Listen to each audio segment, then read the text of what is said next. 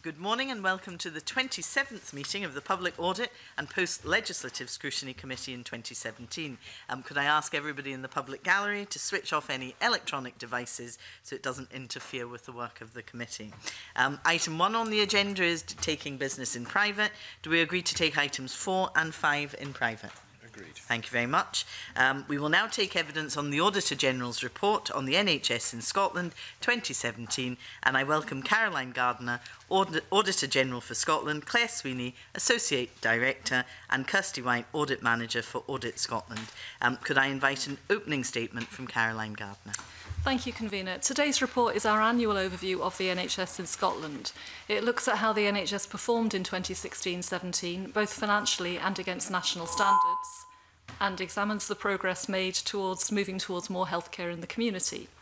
It highlights the key issues facing the NHS and a number of areas that need to be addressed urgently to achieve sustainable change. Since the NHS was set up in 1948, both Scotland and its health service have changed significantly. Scotland's population has grown to its highest level ever, life expectancy has improved markedly, and the number of people with complex care needs is increasing. In terms of the NHS, staff numbers have increased along with the range of services provided as technology has improved and demand has grown. There is broad consensus that healthcare can't continue to be provided in the same way, but there's no simple solution to the challenges facing the NHS, and previous approaches are no longer sufficient. There is a lot of activity underway to achieve the government's vision that everyone should be able to live longer, healthier lives at home, but some crucial building blocks still need to be put in place if healthcare is to be transformed. NHS staff remain committed to providing high-quality care, and patient satisfaction is at an all-time high, but there are warning signs that the NHS's ability to maintain high-quality care is under pressure. Patients are waiting longer to be seen. There was a 99% increase in the number of people waiting more than 12 weeks for their first outpatient appointment. Patient complaints have increased by 41% over the last 5 years, and a number of surveys have found that staff are worried about the quality of care they can provide. The challenges facing the NHS continue to intensify. In 2016-17, NHS boards had to make unprecedented savings of almost £390 million to break even, and they are finding it harder to make these savings. Cost pressures are continuing, spending on drugs rose by 7%, backlog maintenance remains high at £887 million, and spending on agency locums increased by 6%. Demand for services also continues to increase, and significant health inequalities remain. People living in the most deprived communities are still likely to spend longer in ill health and to die younger than people living in the least deprived areas. We found that urgent action is needed in several key areas. The Scottish Government needs to set out how existing and future funding will be used differently to move more healthcare into the community. Workforce planning needs to improve urgently, and staff and the public need to be properly engaged in developing new ways of providing health and social care. Convener, as always, will do our best to answer the committee's questions. Thank you very much, Auditor General. Can I turn first to Colin Beattie? Convener. Auditor General, I think Audit Scotland probably has the best independent view of the overall NHS of any body. What I've been seeing recently is NHS chiefs and indeed the government starting to talk about it's not a case of more money and more people anymore, because that's an unsustainable model. And I'm looking at the fact that the share of the Scottish budget spent on I guess it's the core health service, has gone up from 38% to 43% of the national budget, and clearly, you know, that is unsustainable. Would you say that we're at a point where we need a complete re-engineering of the NHS? I think, first of all, you're absolutely right that we can't spend our way out of the challenges facing the NHS now. We're seeing the difficulties of continuing to try to meet the targets for access to acute care, for example, getting harder, costs rising, demand increasing. I think what we're also saying in the report is that there is a broad consensus, which I share, that the vision for delivering healthcare differently in the way that you're hinting at is the right one. We need to make sure that services in the community, and particularly around primary care, are able to look after the needs of many more people with complex care conditions, avoid more admissions to hospital, and help people to get home more quickly. And we've got the vision there, but what we need is these building blocks around a financial framework, thinking about what workforce is needed to do that, and making sure that the capital investment decisions are supporting it rather than investing most of our capital resources in acute hospitals. You mentioned about lack of detail in terms of areas like GPs and so on, and that's come up before. I understand, and this is just in the last few days, under the new GP contract, there is provision in that for getting information from GP surgeries. Do you have any more detail on that? You're right that it is covered in the proposals for the new GP contract, which were published this week. I think Claire or Kirsty may be able to give you more detail. Yes, so some of the issues previously have been about a lack of information on parts of the system that are not in the acute hospitals, and getting better access to patient information. So we have seen improvements in that regard over the last few years, but there clearly is something more that needs to happen around access to information through general practice and for community services to get a much more rounded feel for how patients are accessing the system and what needs to change. So there are provisions in the new contract that should help with that.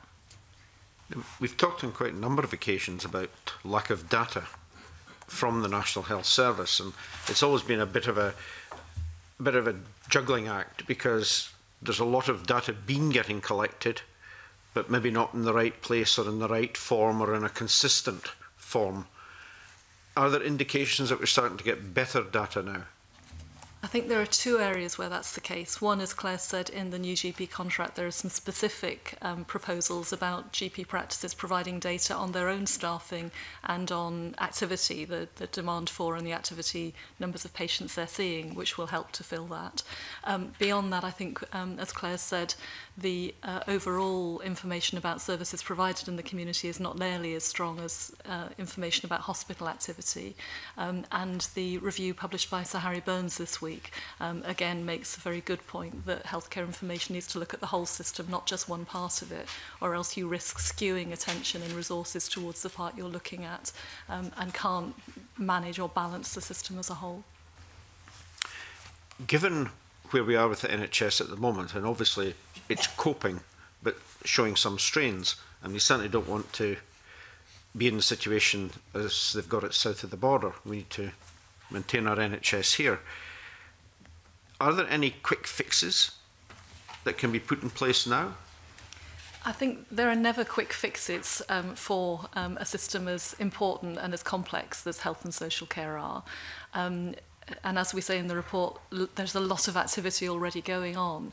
I think the three things that we've highlighted are the things that will make the difference around a financial framework that makes it clear how current funding and potential future funding would be used, better workforce planning, and the committee has heard over the last couple of weeks about the problems in knowing the way in which NHS staffing needs to change in future to be able to make this shift into community settings, and then making sure that the capital money that is available is being invested to support that rather than investing in more acute care where that's not needed.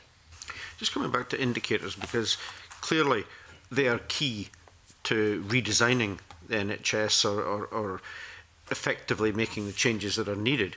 And it seems to me that in paragraphs 34, 35 of your report, you seem to be indicating that probably the NHS itself is producing better indicators, but where it's the community side, where it's primary care, the indicators are less good, less efficient, maybe just not even there. There to pick up the detail of the community indicators, I'd like to make the broad point, first of all, that I think it's useful to distinguish between indicators and targets. I think there are lots of parts of health and social care that we need good information of and we need to be monitoring as auditors, as the committee, and as people with an interest in healthcare right across Scotland. I think the danger of turning that into targets is that you run the risk of skewing priorities towards those targets. And I think the review published by Sir Harry Burns helps to move that debate onto what do we want to know and what are the relatively few things we should be setting targets for. The indicators drive the targets. I think I'd see indicators as things that you're sort of measuring and monitoring and seeing how they're changing and where there are indications of pressure points in the system. And for example, the fact that we know the number of people waiting more than 12 weeks for an outpatient appointment doubled is a good indicator that pressure's building up in the system all the way through. But I think focusing just on that number as a target runs the risk that you're not thinking about what's happening in primary care and in the community that actually would have a longer term effect on the number of people waiting to be seen in hospital. So I draw that distinction. Claire, can you pick up the more detailed question? Absolutely. So we know a lot about what is happening in terms of our acute hospital system, particularly in terms of how long people wait for certain individual parts of the system. What we are much less good at is understanding how that is interrelated and the connections between different parts of the system, which is why in the report we say there is no simple solution to some of the challenges that are facing the NHS. It's a very complicated system. It's interrelated to things like social care services. The way that GPs work increasingly is thinking about things that aren't just necessarily related to the health system itself. So there we're talking about things like social prescribing, the access to green space, exercise, things that really can make a difference to improve people's well-being and long-term mental health. So we're very well sided on the acute system in terms of waiting times, less so in terms of the rest of the system. We're also interested in the extent to which the Harry Burns review will lead to a review to help us focus more around outcomes, the impact that the services actually make on people. We also make the point in the report that we know far less about quality. So lots of what we're talking about are throughput measures. It's not about the quality of the system that's provided, the care that's provided to people, and we would like to see more around that too. Looking at some of the statistics, the increase in people attending as outpatients, for example, has gone up 12% between the first quarter 2013 and the first quarter 2017. That's in paragraph 33. I mean, these are very, very big increases. Is there any indication of it levelling out? If we carry on as we are, all the indications are that it won't level out. If you look at Exhibit 6, we show indicators of demand for NHS services going back to 2012-13, so across a 5 or 6 year period. And all of the indicators for emergency admissions, numbers of procedures, outpatients, number of people waiting for inpatient and day case treatments and GP consultations are going up by different amounts. And we know that to a large extent that's driven by an ageing population where more people have got complex care needs, and by the fact that for many of those people, although they could be cared for in their own homes, and often better if we had a good primary care system around them, at the moment of need, there often is no alternative but an admission or a referral to hospital. That's absolutely what the vision for healthcare is founded on. It's what the GP contract proposals that were published this week is trying to build capacity for. And I think our message is that the urgency of building that capacity and being able to see what effect it's having is the only realistic way of dealing with these continuing increases. There must be a projection that shows that at some point the demographics turn, because we've got this bulge of older people, and yes, they need more services, but that's going to reduce in the future. So we should start to see a down curve. At some point, yes, but I was looking at statistics yesterday for a speech I'm giving tomorrow, and the latest projections are that by 2030 the number of people over 65 will increase by 50%. And if you plug those numbers into what we've seen over the last 5 years, it starts to look unsustainable. I think that's why there's general consensus about the vision for the future to deal with that need, and also because what many of us want as we're getting older and have got a wider range of needs rather than something that is easily fixed, like needing a knee replacement. We'd much prefer to be in our own homes, but we can only do that if we're really building this strength and depth of capacity in primary care. Alex Neil? Can I begin just by asking about the waiting times? Because obviously with Harry Burns' report, which seems to me a very good report, it raises a whole host of issues. One of the issues I don't think we've ever properly addressed is just the cost of implementing and trying to reach some of these targets, particularly on waiting times, and the extent to which it possibly distorts decisions on other matters clinically. Have you any sense, you know, if supposing we suspended the waiting time targets, the ones in statute, for a year, what impact do you think that would have in terms of the performance and finance and a better allocation of resources within the health service? We haven't attempted to estimate the impact in exactly those terms, but 18 months ago we published a report on changing models of health and social care, which aimed to get under the skin of what's happening with demand and what the successful responses to it look like. And the main message coming out of that was that there is a real risk in looking at one part of the health and social care system. If you've got people working to not just a 4-hour A&E time, but a 12-week target for inpatient or hospital care and a reducing target for discharging people safely from hospital after their treatment, without looking at what's happening in the community, you run the risk of building up pressures elsewhere that can't be dealt with. So, for example, we're seeing the number of people waiting more than 12 weeks for their outpatient treatment doubling over the last year. That's signs of pressure building up elsewhere. We don't know how many people are having to wait longer for a GP appointment because we don't collect that information routinely.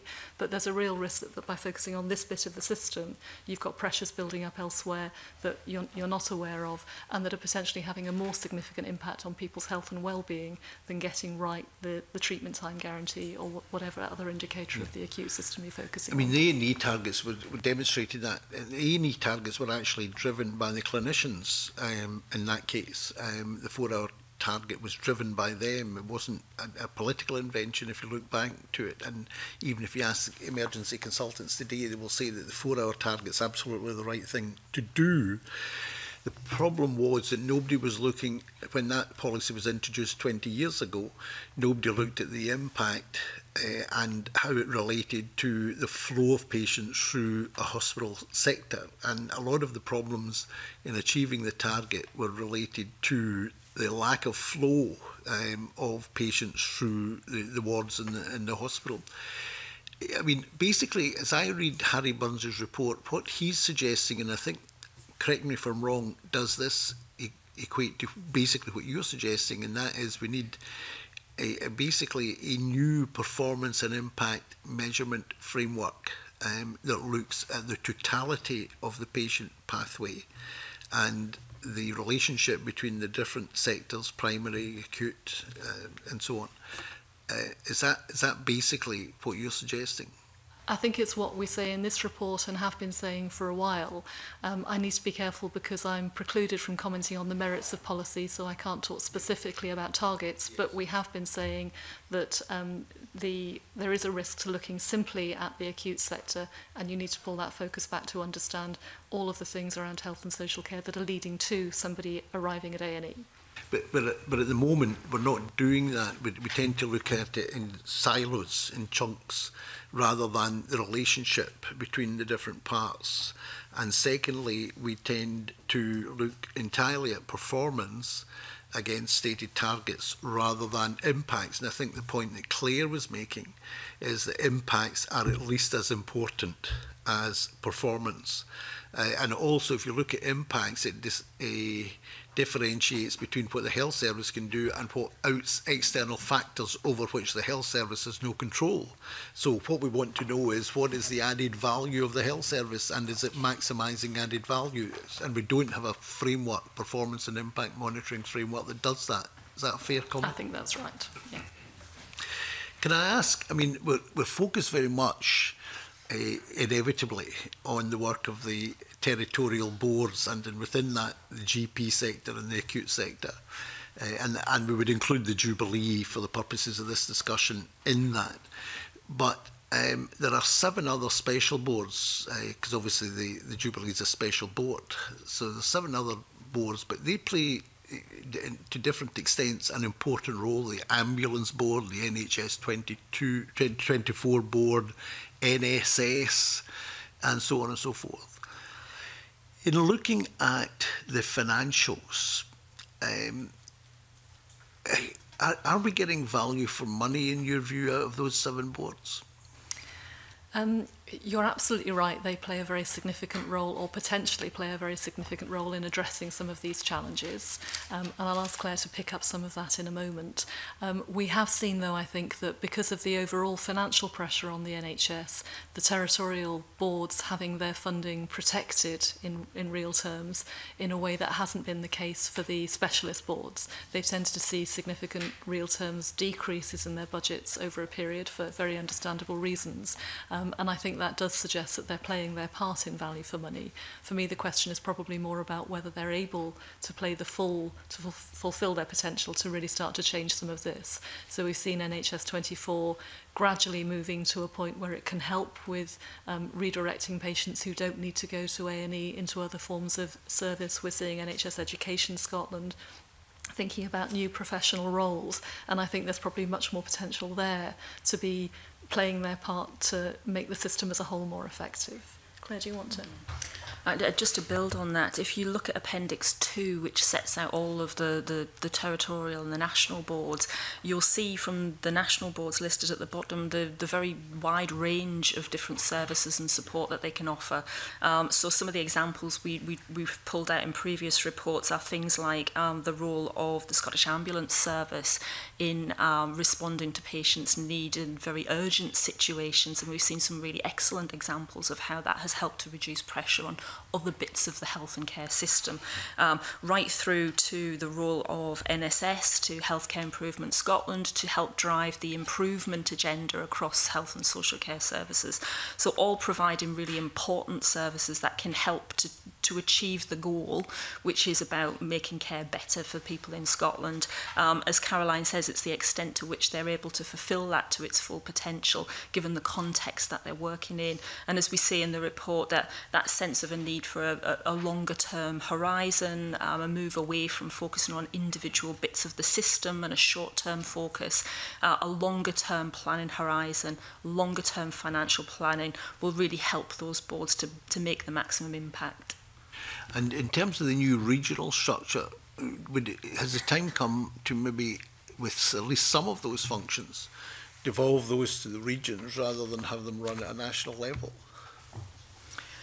So I think there is a conversation to be had about that, absolutely, as part of regional planning. We're very interested in the extent to which the planning arrangements for health and social care across Scotland will work in future. And you'll see that there are exhibits at the beginning of this report that start to draw out how we think that will work in practice. There is a need for more thinking about how the connections will be made from a regional focus on planning through to some of the focus of the territorial boards, all the way through to integration authorities and the role of general practice and localities. So there's a little bit more work to do to think about how all of that connects up so resources are used most effectively. We've tried to be as clear as we can at the start of the report, making the point that there's a need for more thinking there. Just on the data issue, and looking at the GP contract draft that's out to consultation with GPs, I mean, clearly in previous evidence you've rightly indicated that one of the problems in trying to look at the primary care sector is the absence of data, particularly from GPs and GP surgeries. In looking at the draft contract, are you satisfied that that kind of black hole's going to be filled? Go on, Kirsty. Okay. We say we raise the issue in the report that in terms of the new primary care data around GPs that's being developed, the Spire system, we raised an issue that there was a potential that GPs wouldn't have to provide that information to local IGBs because they're independent contractors. I understand in the new GP contract that they will have to provide that data either through the Spire system or through their own system. So that will certainly help IGBs help with their planning, fill those data gaps that are there, help them do their when they work out their local, what their local needs are, what their services need to look like. So certainly the new GP contract proposes that should help fill some of those gaps. Fill some of them, but should we not be trying to fill all of them? This is an opportunity which won't arise for at least another 5 years. So I'll start by saying that we have seen progress around this over the last few years. Certainly with the introduction of integration authorities, there is a lot more targeted support from some of the national boards to try and help focus attention at a local level on what the data tells you. So, for example, a focus on things like the number of people who make very intensive use of health and social care services. So they're responsible for accessing lots of different services across the system, acute services, right through to general practice. It's really important that there's a focus on how they're using services to help start to make sure that they get the care they need as early as possible in the right place, so they're not then bounced around the system to different bits. So we have definitely seen improvements around the data that's available. One of the consistent messages from us over the last few years has been about gaps in terms of understanding provision in community and primary care services, so not really understanding enough about the numbers of GPs that are there, the way that they work, the services that they can provide, and certainly the new contract starts to make some progress towards a better understanding of that.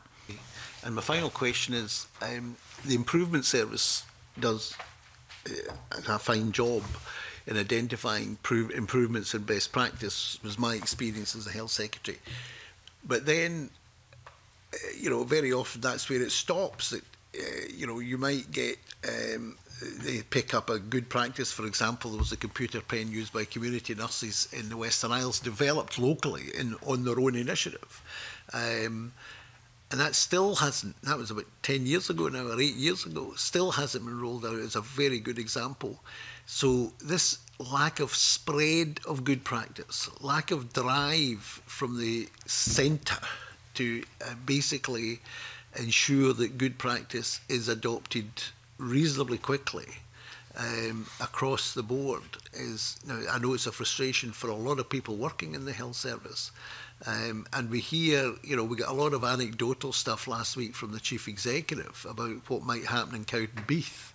Well, that's fine, but why is it not, if it's good practice, now happening across the whole of Scotland? One of the things we say in the report, as we pull together the action that we think is needed, is the tightening of the governance arrangements for the change that's required, given its scale and complexity. Now, I think we'd all recognise that in a system as complex and as people-centred as the NHS, a sort of top-down direction isn't likely to be successful. I think the approach has been very much about letting people develop good practice locally and hope it will spread. We now know it isn't spreading, as you say, as quickly as it needs to. So I've recommended in the report that we need to look again at that governance and maybe think about some of the approaches that have been used for the patient safety programme, for the early years collaborative, about really building that sense of understanding locally across Scotland about why change is needed, what change might look like here, and how we'll know it's happening. Claire, you might want to add to that. I think that there's also another dimension, and we've made a lot of this at the end of the report, that not only does staff working across the NHS system need to be bought in to understand, to truly live the values and make those changes, but there's also another key aspect to it, which is the involvement of patients and the public in Scotland. So we've said a lot in the report about the need for more transparency, about the need for more clarity about the services that are provided, the quality of them, and true engagement with the public about how the services are delivered in future, because there are difficult decisions that need to be made, and we do see some examples where that has been done very well, but we think there is scope to improve how the health service engages with the public around some of the difficult decisions that need to be made in future. Okay, thank you. Liam Kerr. Thank you, Convener. Good morning. So I'd like to look at, you give some key messages early in the report at page 11. And what you say, and I'm quoting from this, is the majority of key national performance targets were not met in 2016-17, and wider indicators of quality suggest the NHS is beginning to struggle to maintain quality of care. That is then drilled into at paragraph 40, where you give examples of where the various pressures that you've isolated may impact on the quality of care. So my question is it clear to anyone exactly why those pressures have arisen in terms of the cause and effect? And assuming so, how do the health boards intend to respond precisely to those pressures? The circumstances will be different in different parts of Scotland, but across the country we know that we do have a population that's ageing fast. Many of us are living longer, which is a good thing, but age tends to bring with it complex health conditions, complex care needs that aren't easily fixed by one admission to hospital, as is often the case when we're lucky enough to be younger. So we've got the ageing population playing in, and we've also got the fact that healthcare costs tend to rise more quickly than general inflation. So although the government has been committed to maintaining the health budget in real terms, we know that drug costs last year rose by 7% against general inflation of 2 or 3%. And drugs are one example, but that happens more widely because of the innovations in health technology that's available.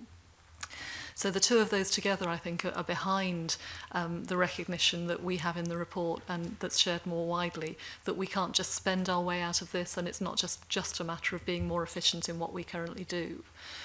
Health policy over the last few years, in terms of what's visible in the public domain, has tended to be about the targets that you've drawn attention to, about how long people are waiting for acute care, for admission to hospital, for treatment. But actually the only way of speeding up that part of the system is by taking away some of the pressures of people who could be treated better if there was a good primary care team near their home who could stop them being admitted in an emergency by treating their chronic obstructive pulmonary disease better, by helping them to recognise when their health is deteriorating, to take action to respond to it, rather than them ending up in A&E on a Saturday evening because those signs have been missed. So I think the point of our report is to try and focus attention back on that end of the system, to capitalise on things like the proposals for the new GP contract and the review of targets, and think about how we can see the system as a whole rather than just that one dimension of it.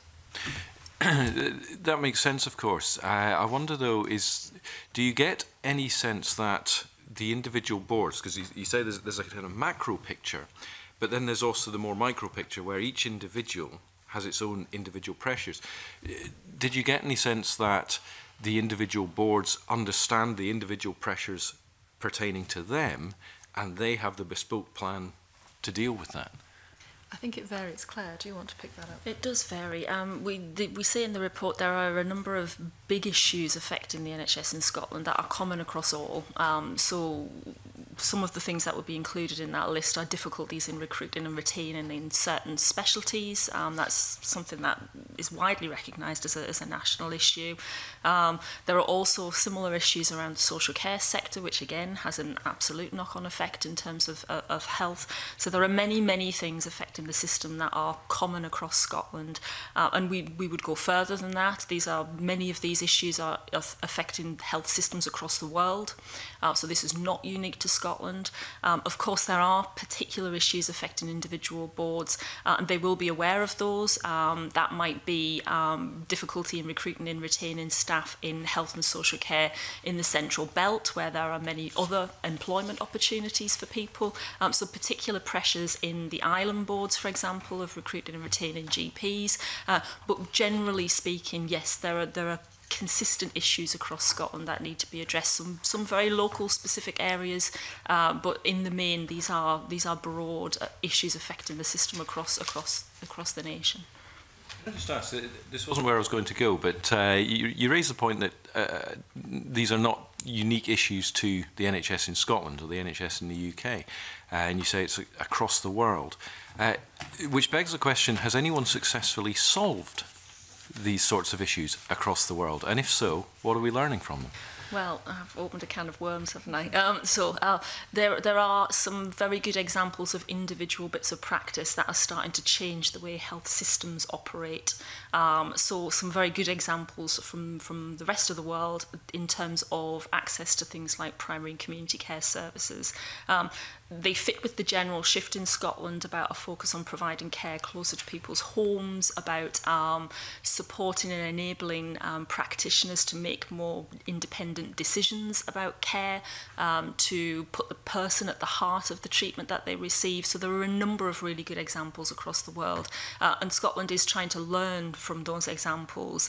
I think the issue we would highlight is, well, how do you find there are pockets of examples and some really innovative practice starting to be taken forward, but what's needed in terms of the financial picture is more of a plan, more of a financial framework, as we call it in the report, to give us a sense of how we're going to get from here and now to this ambitious view of the world as it will look in a few years' time. We need something to bridge the gap between the two. So yes, examples of where some systems have started to overcome some of those challenges, but they are incredibly complex and difficult. I'd like to focus on that financial aspect, and Colin Beattie quite rightly raised the issue of savings. And obviously it's very difficult for the boards to make particular savings, and you especially comment in your report that NHS boards' use of non-recurring savings is unsustainable. And just to delve into that, you explained that the non-recurring savings accounted for 30% of all the planned savings in 2016-17, more than double the level of 5 years ago. Now, it seems to me, first of all, that it cannot be sustainable to continually pair a service. So that begs the question, how concerned are the boards themselves with the current approach to savings? And secondly, have they proactively suggested alternatives to the current programme of non-recurring savings that they're going through? Kirsty, do you want to pick that one up? Yes, it's a very good point. We've said for a number of years the level of non-recurring savings is unsustainable. Every year the boards managed to generally make their savings. This year they didn't meet the target they'd set themselves. In terms of the actual non-recurring in 16-17, it was just over a third, at 35% of all the savings made were non-recurring.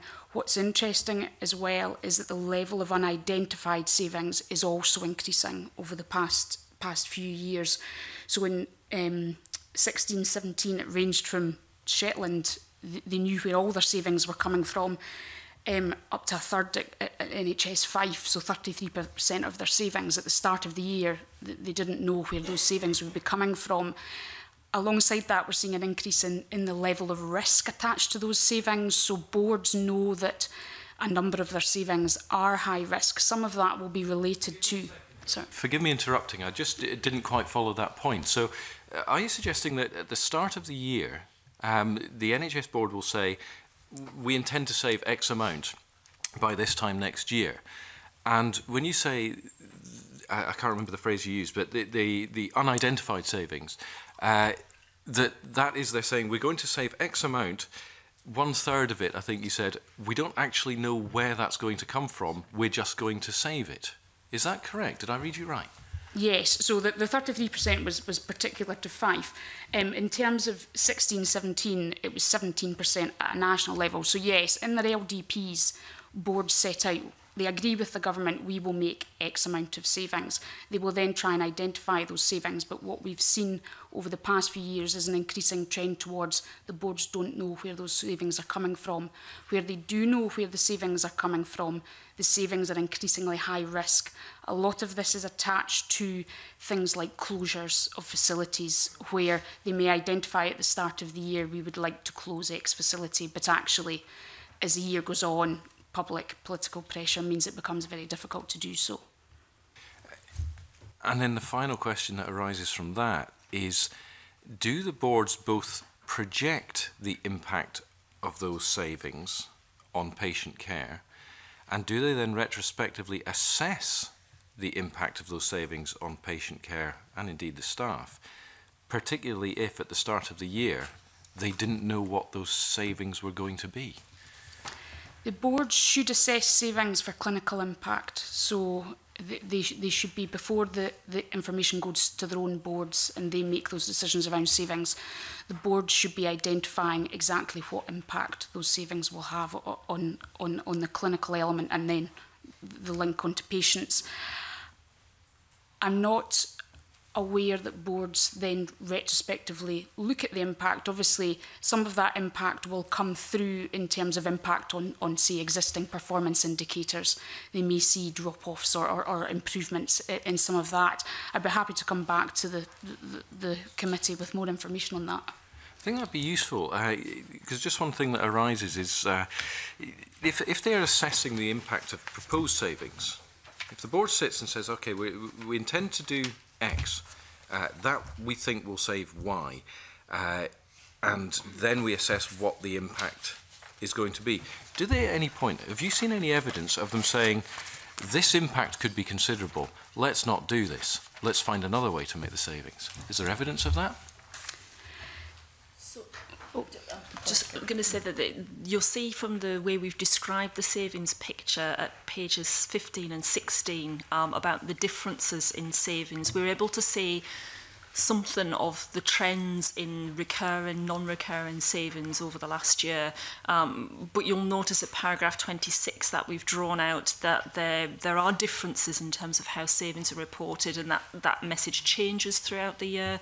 We're very interested in whether there's scope to make that much clearer, not just in terms of planning the services and understanding the way that the resources are being used, that's important, but also what that says to the public. So is there clarity about how the savings agenda is being planned for throughout the year?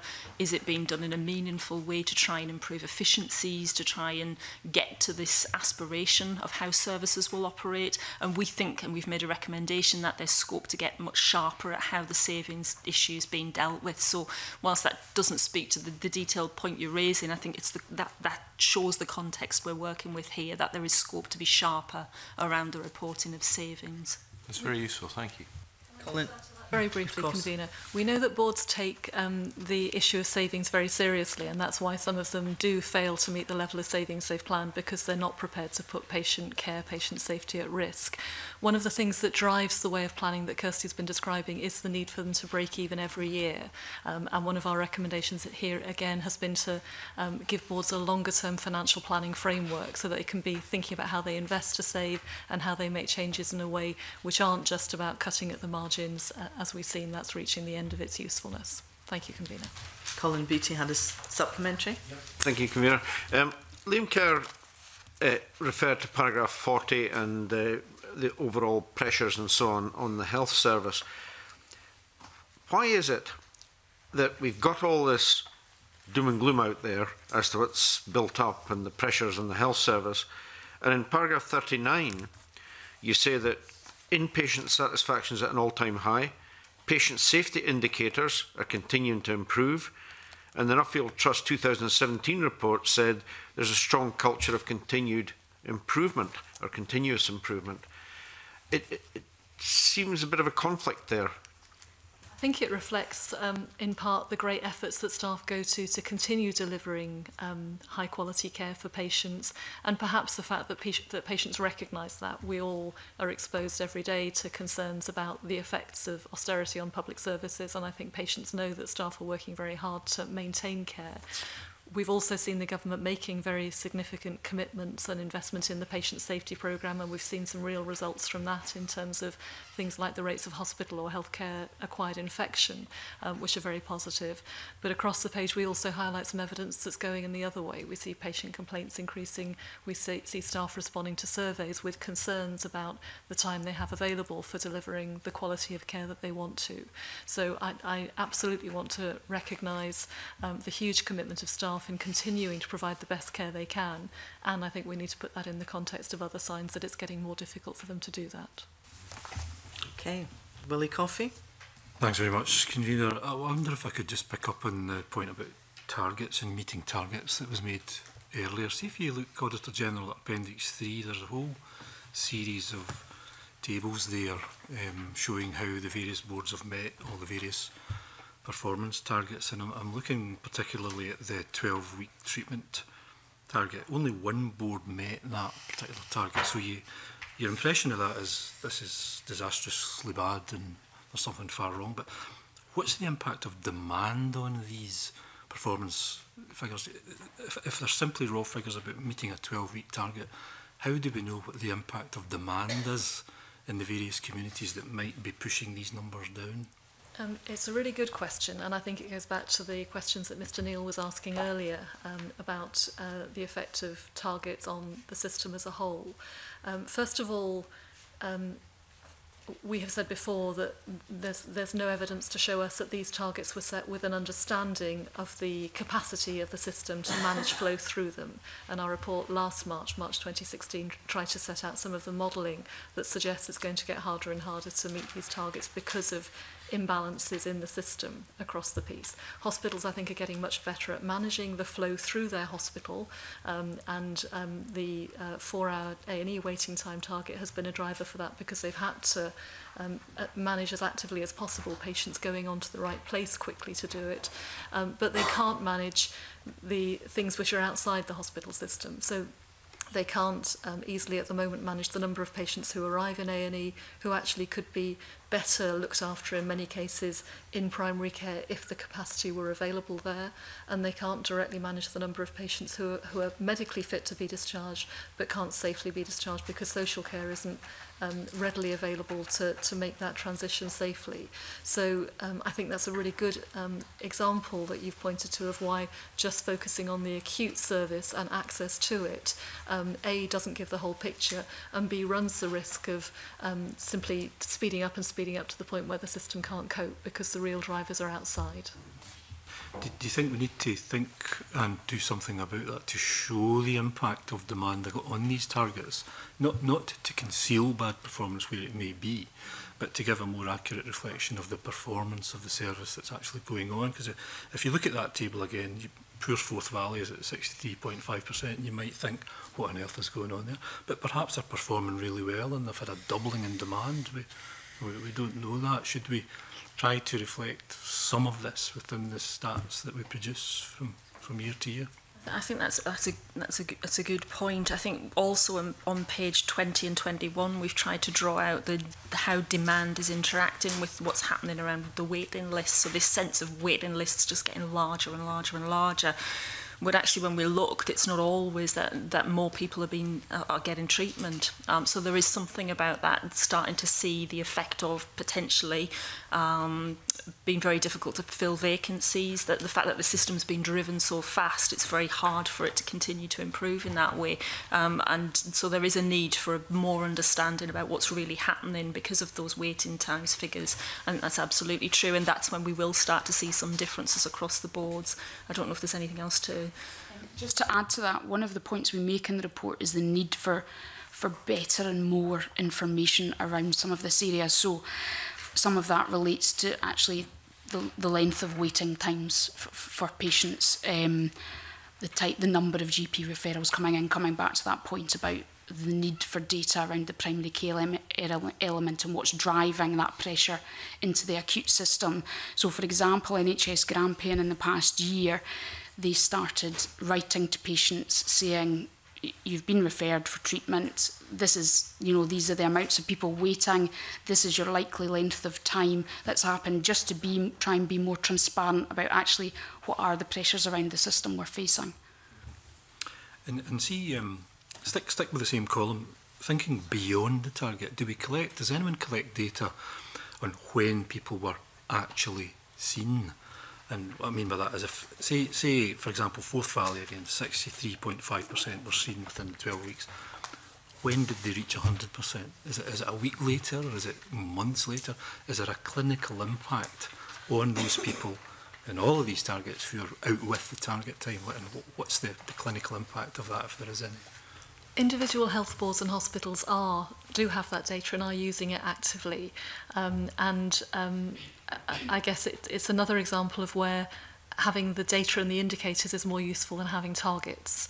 If you've got a target which says that 100% of people referred to outpatients need to be seen within 12 weeks, you're going to try and drive everybody through that 12 weeks because that's what the target says.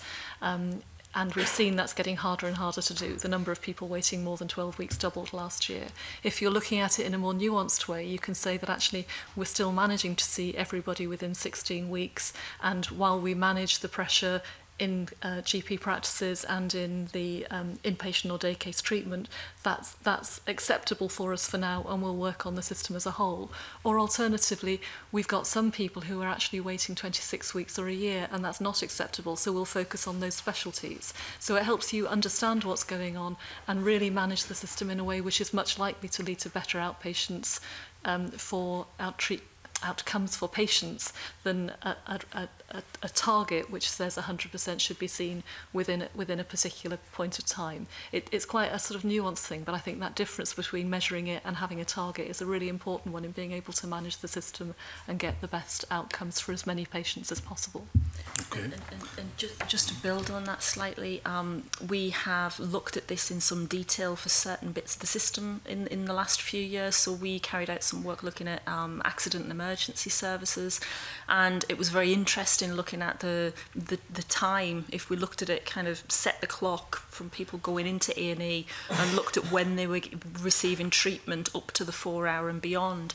And what was really interesting was it was quite difficult to do that, but it was quite illuminating in seeing, you know, were patients waiting longer in some instances because they were being checked just before they tripped into the 4 hours. So there are all sorts of issues that frontline staff are dealing with in terms of being able to treat the right people at the right time in terms of clinical priority and need, but also with an absolute eye to these targets, and that's why it can really have an effect on the way that people are experiencing the health system. Okay. Could I turn to your main recommendations in the report, Auditor General? You clearly talk about things like better financial planning, capital investment, workforce planning, governance, transparency. I mean, these issues are not uncommon. We've heard many of these before. What's your sense of having made these and making these recommendations that you as the Auditor General will be able to follow up on progress with these? And do you see the NHS various departments for delivering this service? Do you see us being able to structure ourselves in terms of making real positive gains in delivering on those key recommendations? And how will we know? Will we be sitting together next year saying the same things? Or are you confident there are structures and management processes in place that will begin to deliver on these? I'm more hopeful than I have been. I was looking back at the report we published in March 2016, where we talked about the need for stronger national leadership to deliver the vision. And I think since then we have seen big progress on the proposals for the new GP contract. We've seen the review of targets and indicators coming through.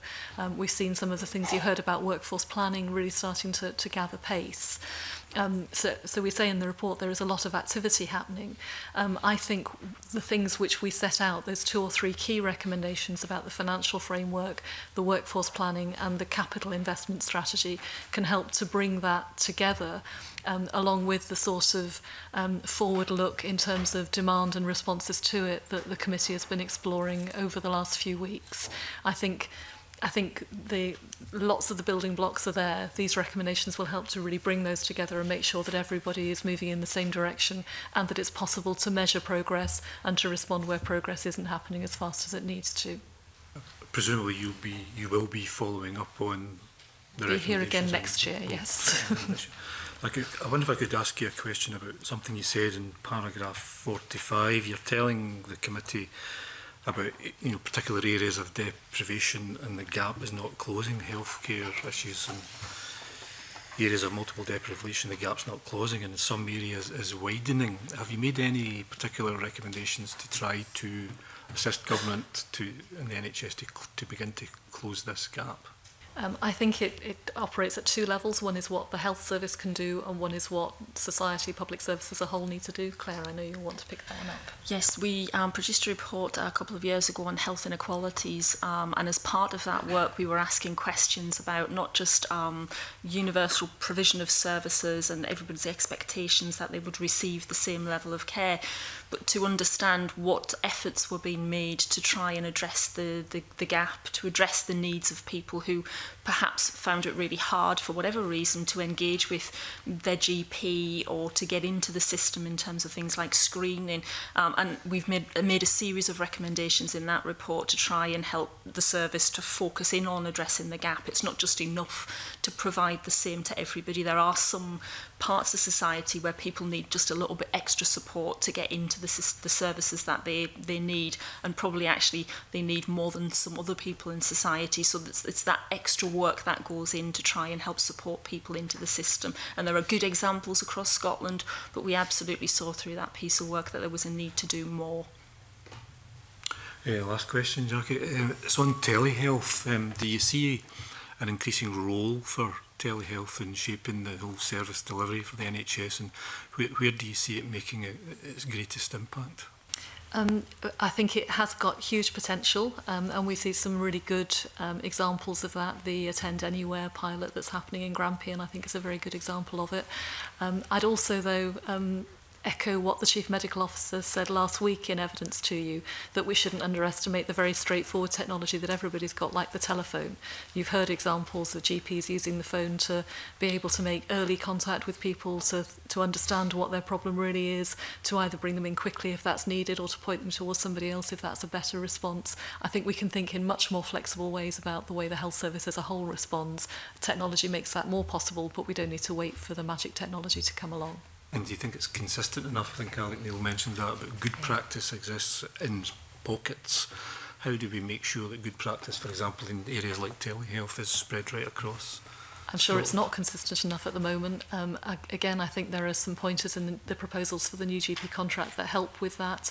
And the recommendation we've made about stronger governance of this, to be clear about what's expected of people and how we know whether that's happening or not, is also an important part of it. Okay. Thank you very much. Monica Lennon. Thank you, Convener. Just going to flick back to your recommendation page. I think the one that hasn't been mentioned, and it's at the back of the report, but it's still important, is on, and I've lost my page completely now, but it's basically about everyone sort of working together, and I think that's the part that we're still not seeing real evidence of. So if I can go to paragraph 87, I think it is interesting to note that, you know, what you see in your report is that although public health has traditionally been seen as the business of the NHS, as little as 10% of the population's health and well-being is linked to access to healthcare. So a lot of what we're talking about today is actually, you know, it's not for the NHS alone to sort out. You're talking about the need for a shared commitment across the public sector and perhaps beyond. Where is the evidence that there is that shared commitment and that people understand this need to work differently and to work together? I'll kick off by saying it's at the end of the report because we think it is very important, not because we think it's not. And I'll ask Claire to pick up what we see the state of play as being. We mentioned in the report the introduction of the integration of health and social care being part of the key here. We're going to carry out more work. We're just starting that work now. We'll be reporting next year around the progress that's been made with integration and some of the challenges that we're already seeing coming through. But they do represent an opportunity for an integrated approach beyond just the health and social care system to think about the needs of the local population. And as I mentioned earlier, that might be, you know, access to green space. It might be about making sure that people that children are eating healthily, that everything is being done to help them succeed in schools and find work after education. So I think there is an opportunity through the integration of health and social care to think much more broadly, and we're starting to see some really good examples of that happening. But it is challenging. One of the other messages in this report is about the long-term nature of a lot of the things we're talking about today, that there is no quick and easy fix, that some of this takes an awful long time, that we need to have the right measures in place, the right workforce in place, that we need to have an open conversation with the public about what's possible. There's also an onus on the public in terms of their own health, and we're starting to see conversations about that happening across Scotland now, which is really encouraging. So some green shoots that things are starting to move forward, and there is a mechanism through which that should be a little bit easier in future, but we're yet to report on that. Okay. I mean, health and social care, the integrated joint boards, they still operate at quite a high level. So what I'm thinking about as we're listening to evidence today is you know, you've got people working in housing departments and roads departments and planning departments, people who deal with leisure centres. You know, how many of those people do you think have a focus on what we're talking about today and think that they have a part to play in that? Because, you know, there's working groups, there's other things being set up, but day to day there's thousands of people, you know, across the public sector and in other sectors who have a role to play. Are people sitting back waiting to get some direction from the top? How do we get this working sort of from a bottom-up approach? So without predicting what that report might say, because we've yet to do the work, we know that it's been recognised that housing, the example you gave there, is absolutely vital to this work in. So we have produced some work in the past that's talked about the role of housing in the context of health and well-being more broadly. So I don't think it would be a surprise that there might be more that needs to happen out there across Scotland, but there are some really good examples where housing is starting to be tied in, but I'm sure that we will find that there is a need to do more around that for sure. The opportunity with health and social care integration to have a real meaningful conversation within local areas about their needs, the services that are working very well, but where there are gaps and where there's an opportunity to do something different for local communities. With for example, with the voluntary sector and with the housing sector, it's really important that that's front and centre as part of that development. But we will be doing more work that will touch on that and we'll report next year. Are you seeing any evidence of health impact assessments being carried out to look at the impact of decisions on budgets or on policy and strategies? Because for that joined up approach to work, people have to understand the consequences of any decisions that are taken. Is that something that's happening? So we've not looked in detail at that as part of this piece of work. I'm trying to think, there are some particular examples we've seen just in the course of this, we've not included it within the reporting, where there are examples where that's worked, but I'm sure that there's scope to improve that. It's not something we looked at in any great detail as part of this piece of work. Okay, I just wonder, I know there's opportunities coming up with like the planning bill and so on to embed that kind of good practice.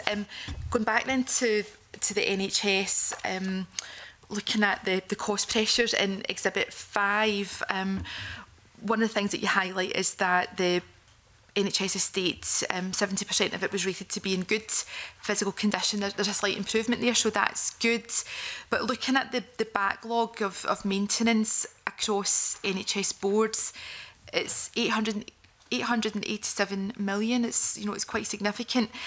But there's a high element of that is classed as significant to high risk.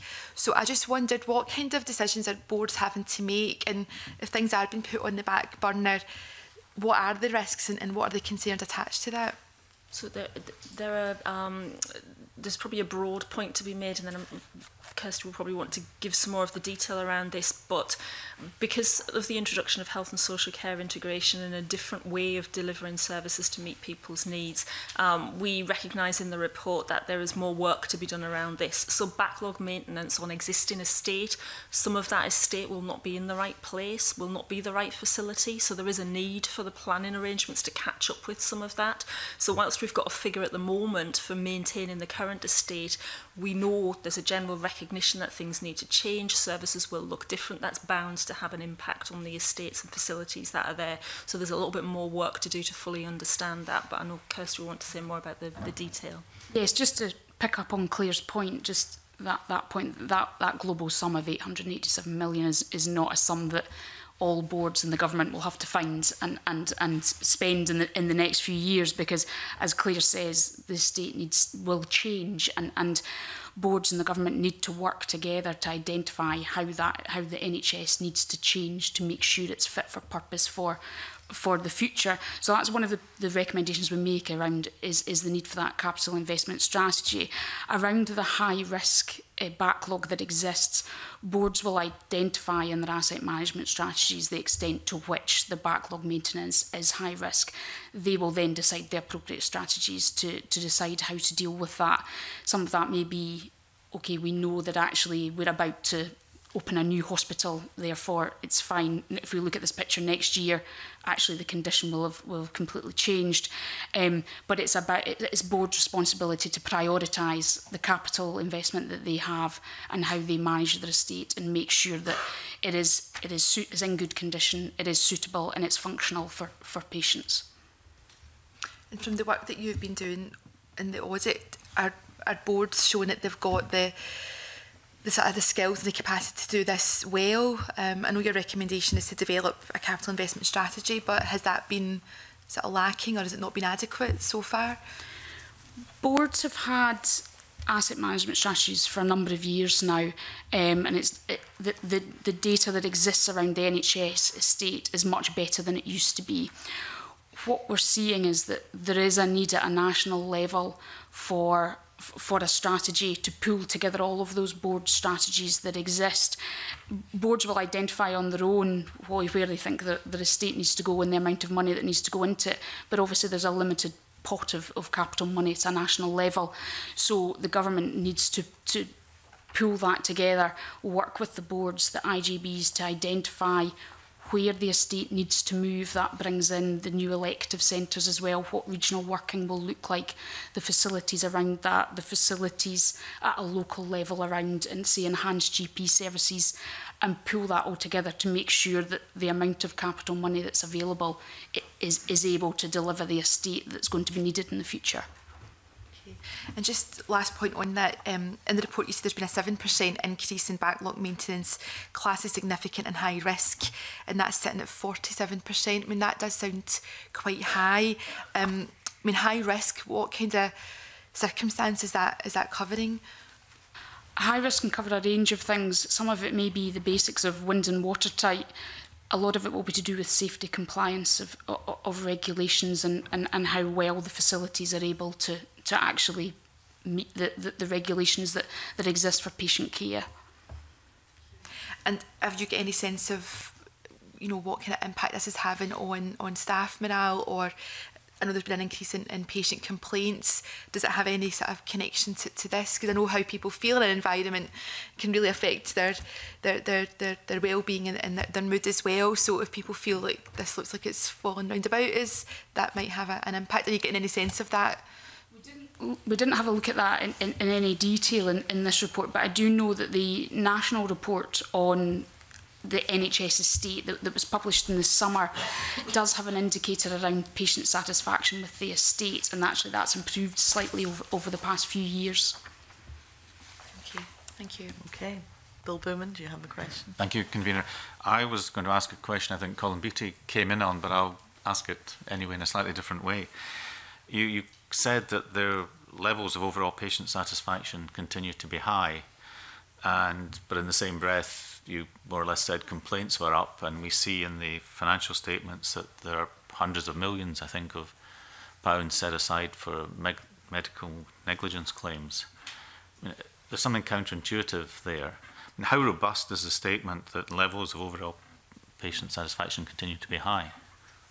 We've taken the statement from the National Inpatient Experience Survey, which is a very large, robust survey which is carried out on a regular basis. So it is what patients are saying in response to questions and in large enough numbers to give it credence. I think in response to a question that perhaps Mr. Coffey asked earlier, I said we know that that's not necessarily a straightforward thing. We know that patients rate the NHS very highly anyway, and that if they recognise that staff are working harder than ever to provide their care, that may be reflected in the levels of satisfaction that they're reporting. But for completeness, we've shown the range of different indicators of quality in the NHS and highlighted that they aren't consistent in that way. Claire, do you want to add to that at all? I don't think there's much more to add. I think what we're saying is that we understand why those things might look counterintuitive, but actually that's the facts as we see them. Because people are consciously engaging with clinical staff and feel the care and support that they get is good, is not necessarily counter to all of the challenges that we know the NHS is facing. I think it does speak to that message right at the start of the report about the commitment and the hard work of staff. So the information is valid. We say in the report that it's becoming increasingly difficult for staff to continue to provide that level of care. So the survey only asks a limited number of questions. I'm not familiar with it. It doesn't sort of look beyond that you had a good experience with the frontline person. It asks quite a wide range of questions, I think, and we go on to say in the same bullet point that a significant minority of patients did feel that they were less involved in discussions about their care than they would like to be. So there's some nuance there, but nonetheless the headline about overall satisfaction is what people reported in response to the survey. Okay. On another comment you made, I think you said there was no quick fix. Now, I don't know what analogy is the appropriate one for the NHS, whether it's a super tanker or a convoy. By the time the slow fix comes in, it's somewhere else in different circumstances. I mean, how do you fix it then, if there are no quick fixes? I think what I would say is that because the health service is about people, and because we do have very good demographic information and information about some bits of the health service, we can see what's likely to happen over the next 30 years. So the population forecasts give us a very good indication of how much the number of older people is going to increase in that period. We know what's happening to life expectancy, and we've seen some very significant increases which have reduced slightly recently. We can play all of that in, and there is increasingly strong evidence, as Claire was describing from around the world, that moving our focus away from just what's happening in acute hospitals to what happens near people's homes in primary care and in the wider public services can address some of this. The point that I'm trying to make in the report is that some of the building blocks are in place. We've got the proposals for the new GP contract, we've got the review of the targets and indicators, we've got general commitment to the vision. What's needed now is those key things to make it happen around a financial framework that makes sure we're investing in the right places, better workforce planning that makes sure we've got the people we need doing the new jobs and the new types of services that are needed in future, and that we're making sure that our capital investment is building an NHS for the future, not just running to keep up with what we've got right now. I think there are a number of small things that can be done that will help it on the way. I don't think there's a quick fix. Coming back to something Liam Kerr asked about, you were talking or mentioned unidentified savings. Is that just the way the boards make their budgets? They just take the difference between what they know and what they don't know, and to make it balance and then sort it out later? Kirsty will want to talk you through it, I think, but if you look at the case study on page 19, that gives you an example from NHS Grampian of how they go about it. They're taking, as you would expect, what they think they will have in terms of money to spend, what they think will happen to the commitments they've got for workforce, drugs and other pay pressures, and that gives them a gap they need to close, and they then work on planning how they will close that gap. Kirsty, do you want to pick that up? Yes, there's not much to add to that actually, because Caroline gave a very good explanation. As case study 1 shows on page 19, the boards will make assumptions about certain things. They will know certain things. They will make assumptions about certain things, such as funding over future years. They will work that all through, look at the funding and the other income that they are receiving, and then identify where they need to make savings.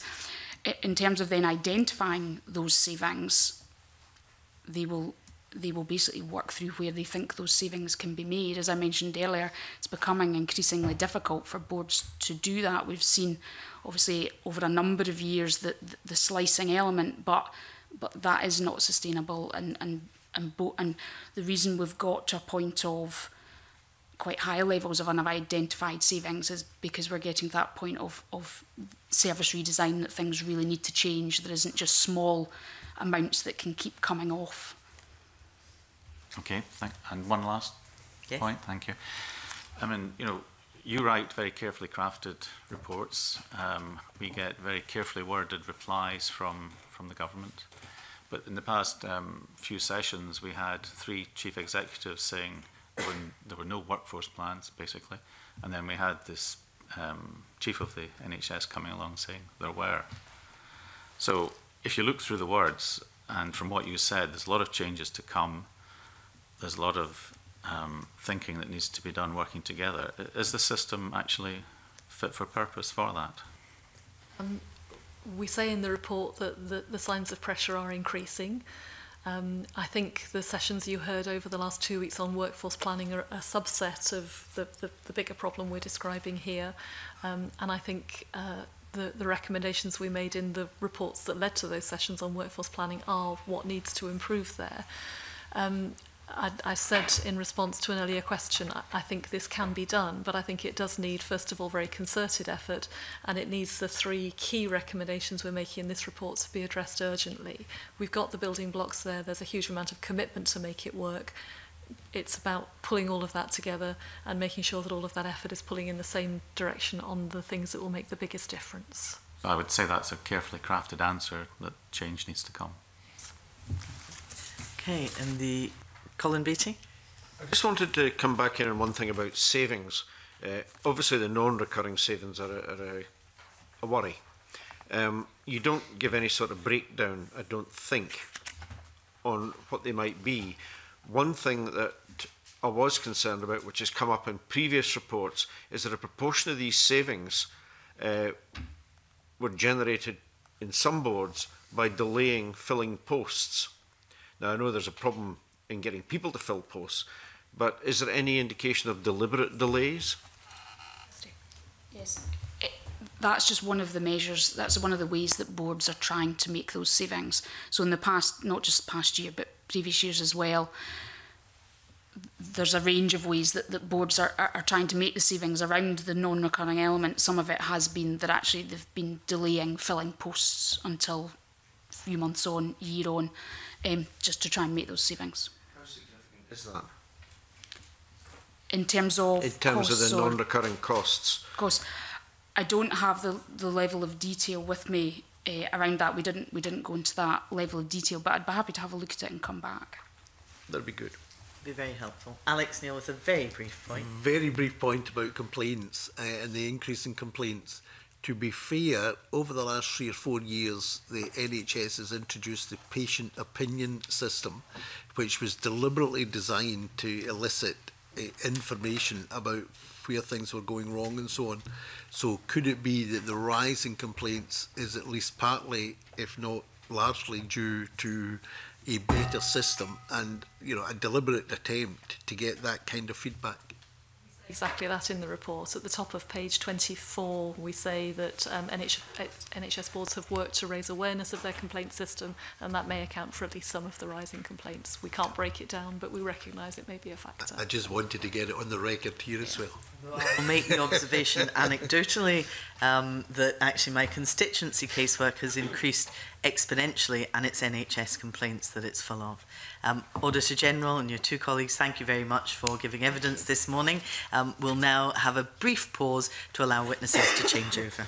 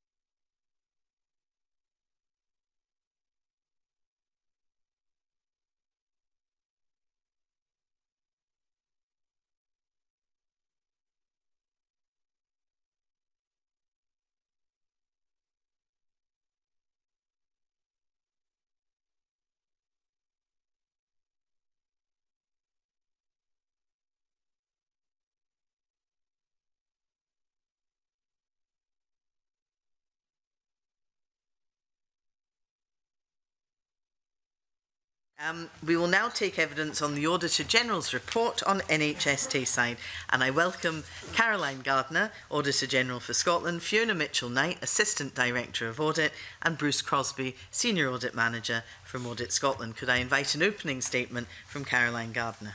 Thank you, Convener.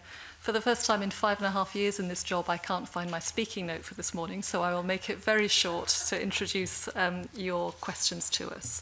As you know, I've reported for the last 2 years on questions about the financial sustainability of NHS Tayside and the action which the board and the Scottish Government are taking to try and return to financial sustainability. The report that you have in front of you is the third of those. It's under my powers under Section 22 of the Public Finance and Accountability Act, which enable me to bring to the attention of Parliament and this committee issues that have arisen from the audit of the accounts of the board, which I think are of interest to you. Fiona Mitchell-Knight, as the appointed auditor, has given the board an unqualified audit opinion again this year, but she has highlighted that the concerns around financial sustainability continue, that there is a lot of action going on within the board itself to try and return to financial sustainability. They made a significant amount of efficiency savings in 2016-17, but still required an additional £4 million in brokerage last year, and the savings were still below the target they had set themselves. As you know, the Scottish Government has appointed an assurance group to work alongside the board to provide assurance about the quality of the work it's doing to change the way it works and bring itself back into balance. The latest report of that group has recognised the extent of the work that's going on and the extent to which it focuses on the right areas, but has also highlighted that the next period will be critical in moving from developing plans to actually implementing those plans. And we will be continuing to work alongside the group as part of our audit work to understand what that means. Fiona and Bruce Crosby from the audit team are here to help me answer questions that the committee may have. Thank you very much, Auditor General. Alex Neil. Yeah, can I just try to clear up the debt and the brokerage issue?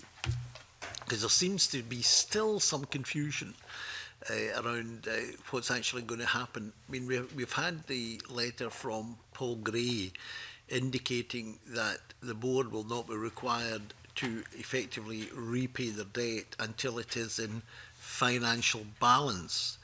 What is your understanding of the phrase financial balance? And secondly, given the time frame that will be required to reach what I suspect they mean by financial balance, you know, that debt will become, you know, quite a challenge, I would have thought, for the board to repay. Would it not just be better everybody recognising that, you know, particularly if we're going to make sure that services are not going to decline significantly in Tayside, that we should just write off this debt and allow them to make a fresh start? As I understand it, as you say, the Chief Executive of the Health Service has made the commitment that NHS Tayside won't be required to repay it until the board is back in financial balance, and that a decision will be taken at that point about whether it needs to be repaid or not. Financial balance means meeting the resource limits, both revenue and capital, which are set for NHS Tayside as for every board. And the board itself identifies that in order to be financially sustainable, it will need to make savings of £205.8 million cumulatively over the next 5 years.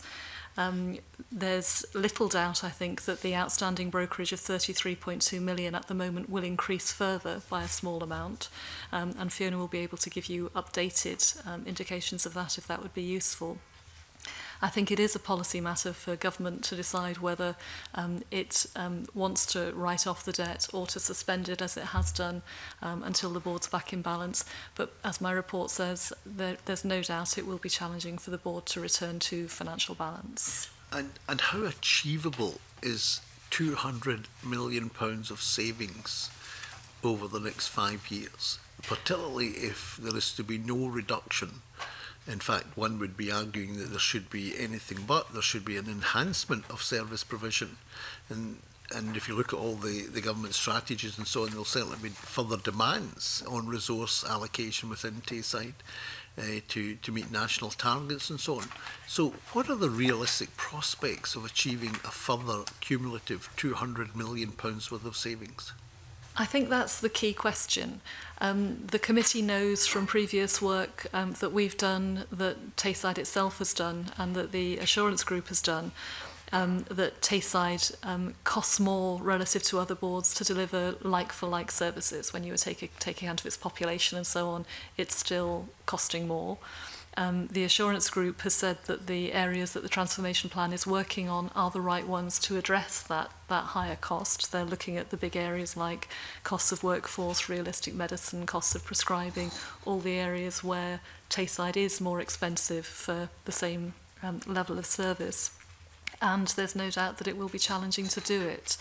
In some ways, I think Tayside is facing a more acute version of the problems facing the health service as a whole, and understanding how the change can be made, what it costs to do that, what the impacts are on staff and patients and other public bodies is a key part of what needs to happen in Tayside over the next few years.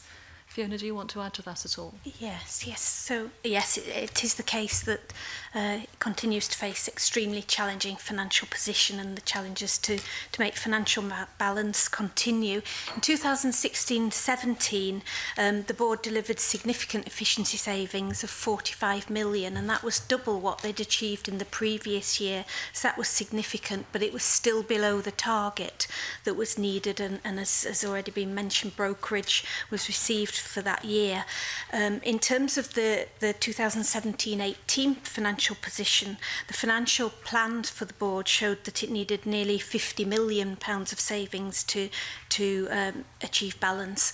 It was recognised that the board could not achieve that in 1 year, and the local delivery plan includes a target for 45.8 million savings, with around about 4 million to be met from brokerage this year. So there's further brokerage to be achieved. The latest outturn position that is being reported by the board is that the shortfall in efficiency savings is in the region of £5 million, but the board is taking extra actions to draw that in to the £4 million that was included in the local delivery plan.